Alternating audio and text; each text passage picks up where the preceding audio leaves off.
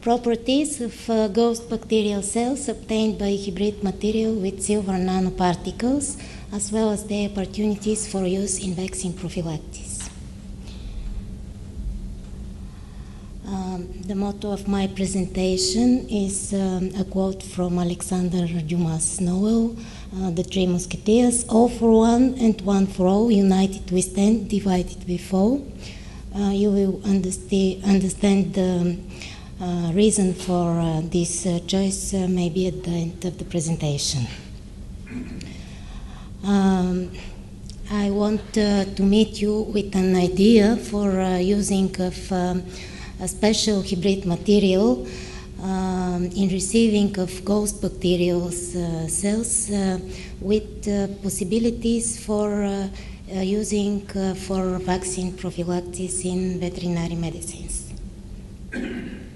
That's why I need to introduce you with some terms from nanotechnology and with results from special hybrid materials. Actually, nanotechnology emerges a rapidly growing field with applications in science and technology for production of new materials with dimension from the nanoscale. And the improvement of the properties by decreasing the size of the particles is attributed to the increase in the number of active sites on the surface of the material. Larger particles have more inactive sites, which remain actually intact under chemical reactions or external forces. The metal nanoparticles are the most promising because they showed, among others, also good antibacterial properties. Silver nanoparticles can be produced by chemical or physical methods, serve as reservoir for supplying dissolved silver ions with strong bactericidal effects, and because of their small size, can potentially pass through biological membranes. Regardless of the shape, the main characteristic is their concentration of the released silver ions. Incorporation in different polymer structures allows controls over their size, shape, and stabilization.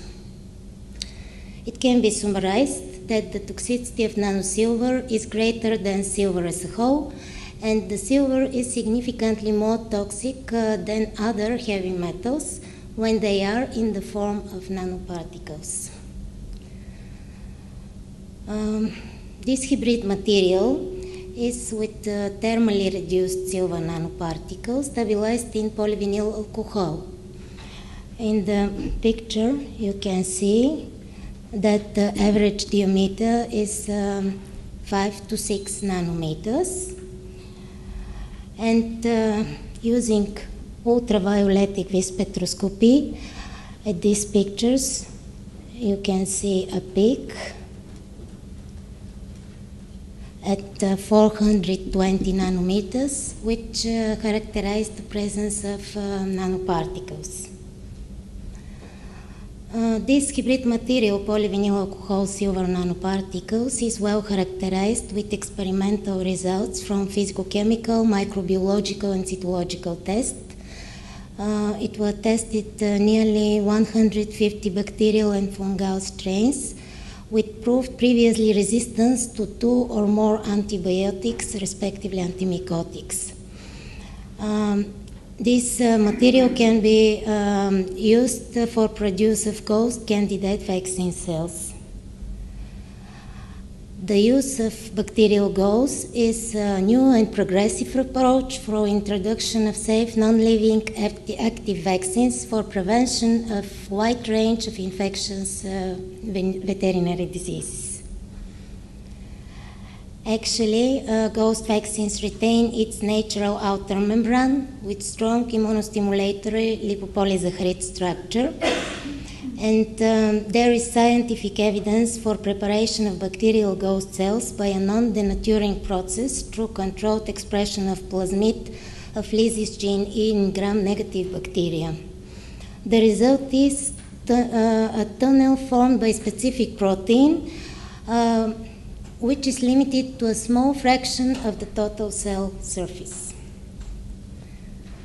Killed containing whole cells vaccines have the advantage of representing the full range of antigenic determinants and disadvantage of the traditional production of non-living vaccine by head treatment, irradiation, or chemical treatment of the pathogen often is the denaturation of significant antigen determinants, and as a result, this could be loss of important immunogenic epitopes or lack of complete immunity.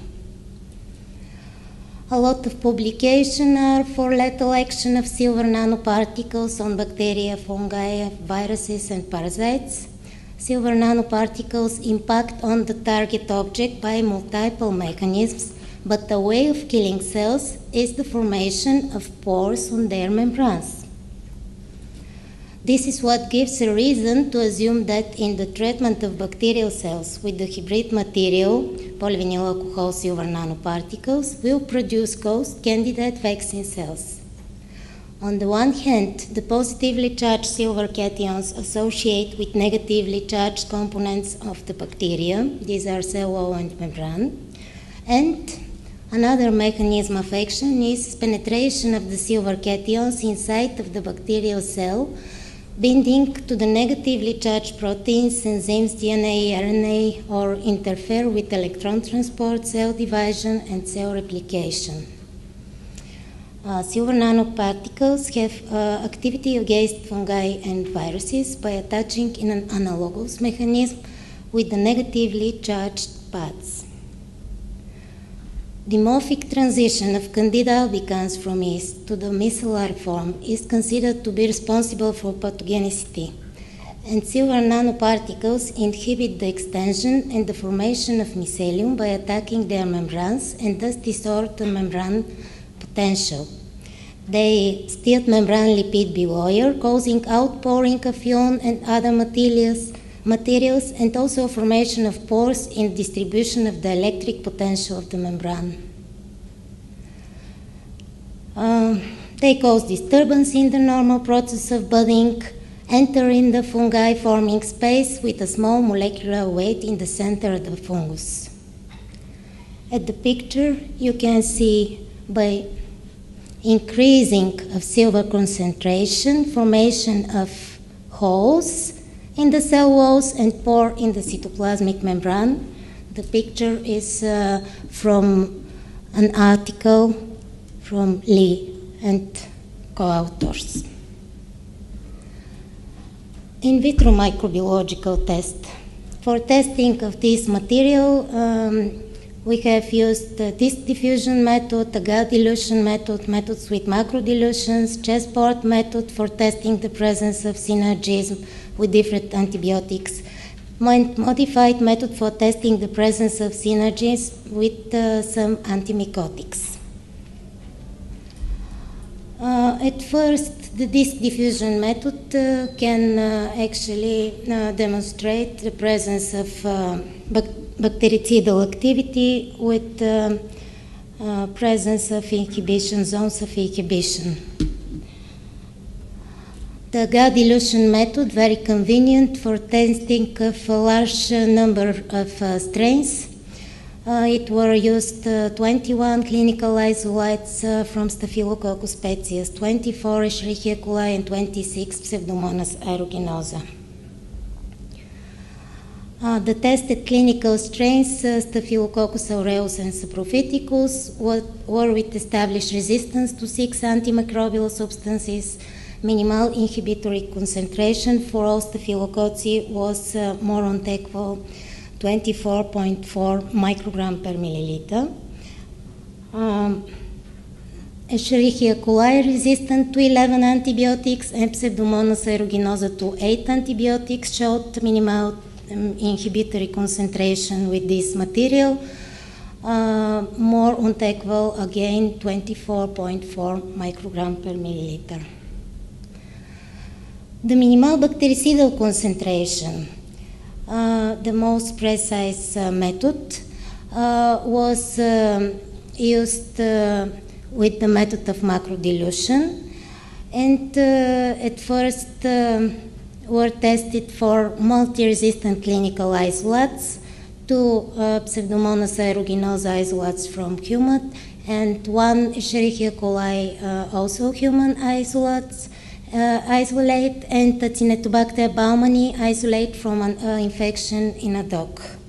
You can see how resistant they were to different antibiotics, especially the last one. All of them were susceptible to the hybrid material.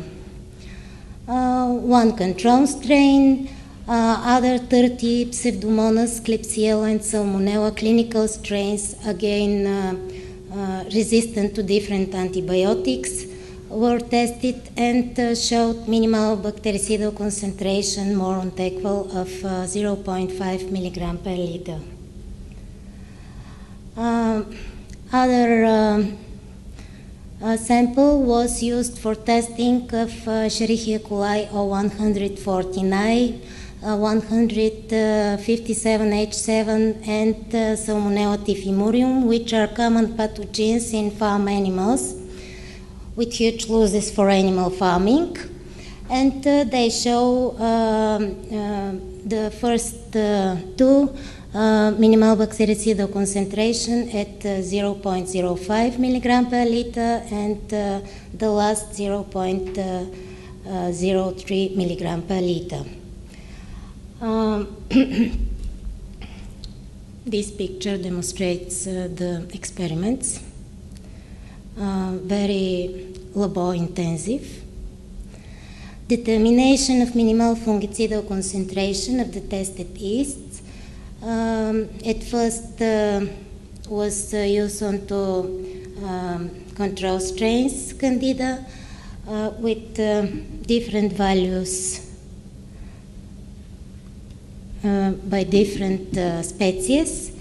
The lowest was by Candida albicans and Candida krusei, and the highest value was by the most Aspergillus brasiliensis. The fungicidal activity was observed against 5 clinical strains, Candida strains, but with other values of the minimal fungicidal concentration. You can see this picture. I found 1 resistant to silver strain, Candida krusei, which was resistant at 1,960 milligram per liter silver concentration. Other 4 clinical Candida strains were tested, but the used method was another, which guaranteed the submission of 10 afraid 5 and 10 to afraid 6 co-uniformic unit per milliliter, which are added to the suspension. And the minimal fungicidal concentration for all of them was defined as less than 0.27 milligram per liter. The chessboard method was used for testing the presence of synergism in combining the hybrid material with piperacillin and cefepime and with ceftazidime. In first case, we established that self-administered hybrid material has a high antibacterial activity, and in the second case, we established, according to the UCAST rules, that the combined effect can be reported as synergism. Presence of synergism we showed actually by using of the commercial product ATB fungus in experiment with the hybrid material, and synergistic effect was observed even for this Candida krusei silver resistant strain when it was used singularly. Specified minimal bactericidal concentration and some evidence of therapeutically efficiency can determine the nearest appropriate range of their application at given silver concentration. The growth of all tested with the sample cell lines was suppressed in a dose-dependent manner, and actually the hybrid material was established as non-cytotoxic when it was tested in these cell lines. This gives us a reason to come to some in vivo experiments as dermal cytotoxicity test, where the hybrid material was established as non-toxic in the enclosed concentration 30 milligram per liter. It was used as inactivator of a bacterial strain, Escherichia coli O104, and as in process of preparation of antigen for immunization of rabbits. The hybrid material was used also as preservative of the obtained in consequence of immunization hyperimmune serum, antiserum, and before to be added to this antiserum, it was enrolled in antigenicity studies in diffusion of Uftaloni. You can see here the line for immunoprecipitation, which indicates certain antigenic activity and and gives us reason to stand the question if the hybrid material has some properties as adjuvant. Given that it is a complex compound having a molecular weight only of polyvinyl-alcohol over 20,000 Daltons, and we know that molecular weight above 6,000 Daltons is accepted as immunogenic, the particles,